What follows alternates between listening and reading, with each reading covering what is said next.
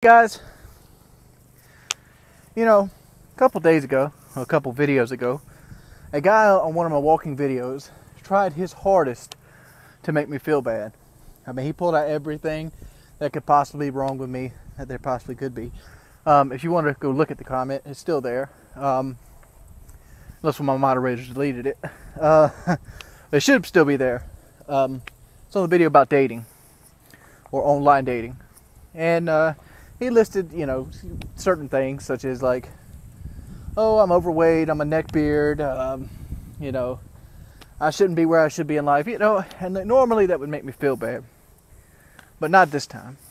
When I looked at it this time, I thought, man, what is that guy doing in his life that he feels the need to break somebody else down? Because every time in my life that I felt the need to break something down, it's because I was missing something in myself.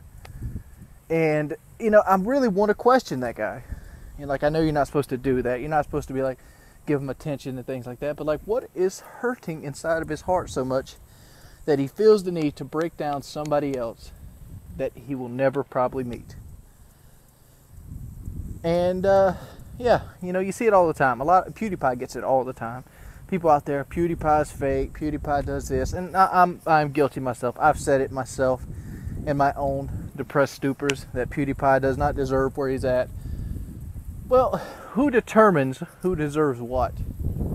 I mean, there's things in my life I felt like I don't deserve.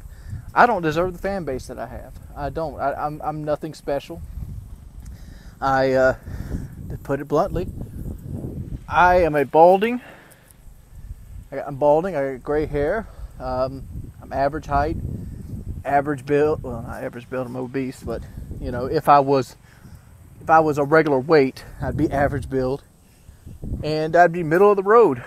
I would be that guy that sits there, that's balding, drinking cups of coffee. That's who I would be.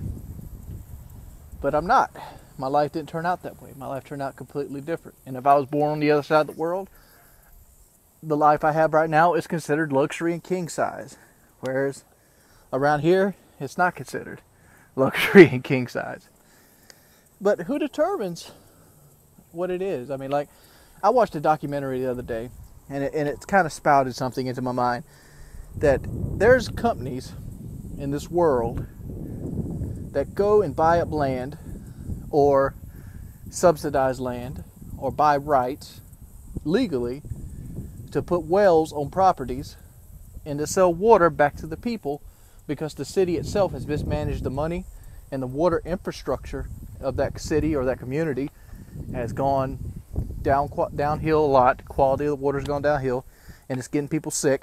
So you have companies like Nestle and Coca-Cola that come in, put new wells down, and then they charge people more than gasoline per liter for water. Some of the countries in Pakistan and India pay more for water than they do for gasoline. And and it's perfectly legal. But if you come over here and steal like a lawn gnome out of somebody's yard, it's illegal. To me, which one's the greater theft? I mean, but that's a whole different story. But I don't know. I don't know where I'm going with this. I'm going to continue on my walk now. You can fry an egg on the sidewalk today, man. It is hot. And I don't have very much to talk about, because all I can think about is how hot it is. I am sweating in places I forgot I could possibly sweat. Oh man.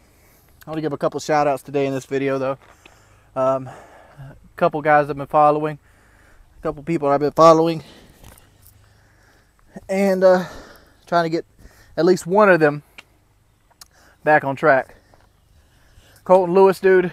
Stick with it, dude. Couch to 5K, you can do it. I've watched all 10 of your videos. And I figured if you struggle through mine, I'll struggle through yours. Because it's all about support, brother. You're doing a good job, and you're helping better your life.